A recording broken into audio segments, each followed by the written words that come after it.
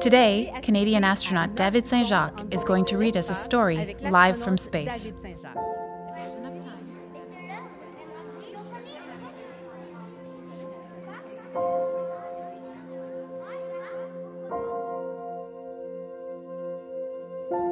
Hello, everyone. I don't have a paper copy of the book with me, but I have the electronic version, so I'll read it to you. Meet the Explorers Club. Nico, Leila, Matthias, and Gemma. Oh, and don't forget their curious puppy, Chewy. On this day, the 5 explorers were hanging out in their treehouse. Suddenly, Nico's parents' broken old television came to life. Leila said, "Check it out! It's David Saint-Jacques, the Canadian astronaut."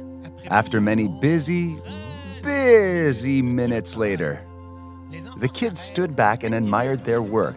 A fantastic-looking doggy spaceship, and an even more fantastic one for kids. Oh no! Chewie accidentally hit a button that blasted him off into outer space. In a flash, Gemma launched the children's spaceship to chase after their beloved pet. They expertly navigated through all the dangers like true astronauts. Phew, they made it. It's the International Space Station. David waved to them from the window. And Chewie was right there with him. He had raced off, wanting to visit David this whole time. Chewie climbed into the kids' ship, and not a moment too soon, as it was long past time to head back to Earth. They sped towards Earth.